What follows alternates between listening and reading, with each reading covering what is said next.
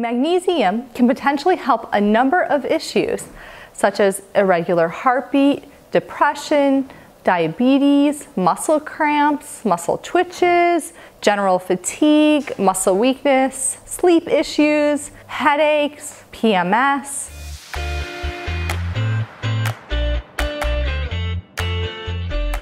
Hey everyone, welcome back to Dr. Ashley, your go-to channel for everyday holistic health tips for the times we live in, also known as eco-medicine. Consider hitting the subscribe button to stay updated on the latest health tips. It is not uncommon for people to be low in magnesium nowadays. Probably about 50% of people and maybe more.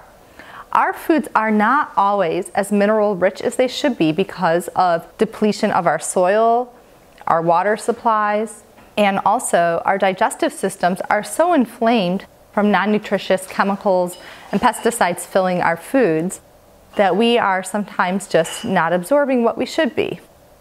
Magnesium can potentially help a number of issues such as irregular heartbeat, depression, diabetes, muscle cramps, muscle twitches, general fatigue, muscle weakness, sleep issues, headaches, PMS, and it can also support bone density. And this is specifically for people who are low in some form in their body. Has anyone ever recommended magnesium to you or suggested that you might be low? Yet, when you go to purchase it, you are entirely confused because there are so many kinds. So by watching this video, you will have a much better sense of the different types of magnesium out there and which might be better for you. So let's get started on a couple types of magnesium out there. A very common one is magnesium oxide. It's pretty easy on the digestion. The only problem is, unless it's in a chelate form, it doesn't always absorb very well. Magnesium citrate, now this is a very absorbable form of magnesium, and it's also used for constipation.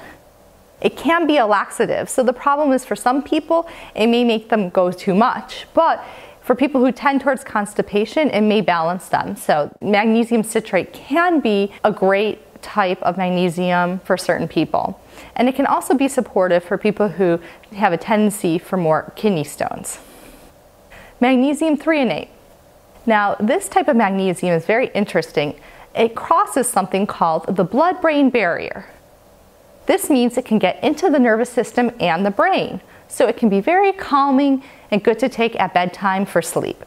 The next type I like to think about is magnesium orotate and magnesium taurate. These are particularly good for heart muscle and people with arrhythmias who can tolerate and are allowed to take magnesium supplements.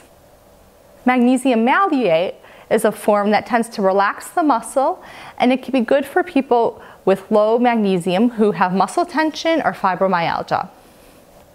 Magnesium glycinate, this is a form that is considered extremely gentle on the stomach and the digestion, and it's also very well absorbed. And it's also fast acting, so it can be great for headaches and muscle tension in the moment. Magnesium sulfate, this is actually the form used most commonly in IVs in hospitals. And just a side tip, magnesium can absorb well through the skin, so some people prefer to take Epsom salt baths or use magnesium topical creams to increase their levels of magnesium.